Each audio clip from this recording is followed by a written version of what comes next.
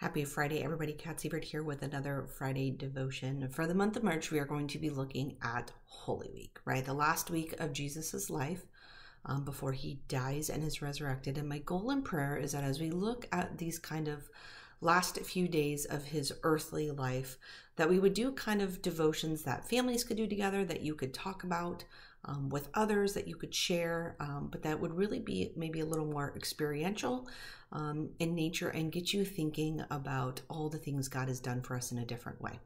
So today I want to look at some of the events of Maundy Thursday. Now, we did this in kids ministry this past Sunday, and it was so fun. Here's what I love. I love when we do something different and you watch how people react, right? When you come up with an idea and you see who's on board or who's not, or who's excited or who's scared and who's nervous.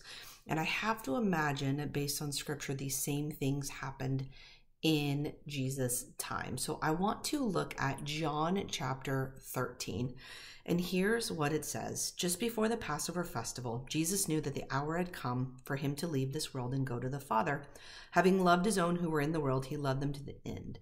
The evening meal was in progress, and the devil had already prompted Judas, the son of Simon Iscariot, to betray Jesus. Jesus knew that the Father had put all things under his power and that he had come from God and was returning to God.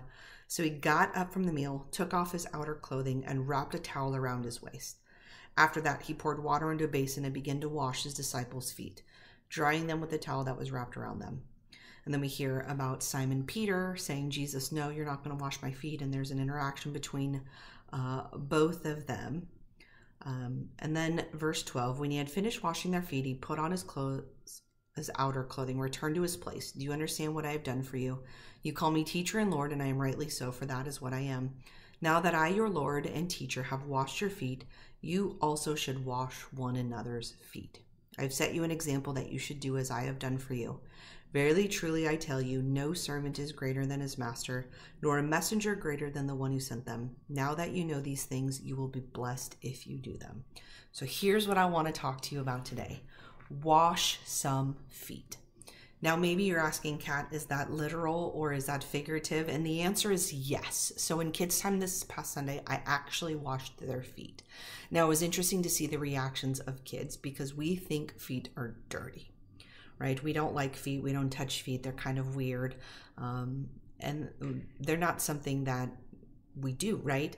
But wash some feet. So I, at kids' time, was able to do that and to wash their feet. And there's something about a leader or somebody in charge taking that kind of position, right? And we were able to talk about how we have shoes and sidewalks and cement, so how our feet are even different than those in biblical times, that their feet were very different. It was customary that when you came to somebody's house, that a servant washed your feet, right? So back then it meant something different, but here's what's still true today, that it says that Jesus had power, right? All the power that God has given him. And in the next sentence, it says he became a servant, right? He washed their feet.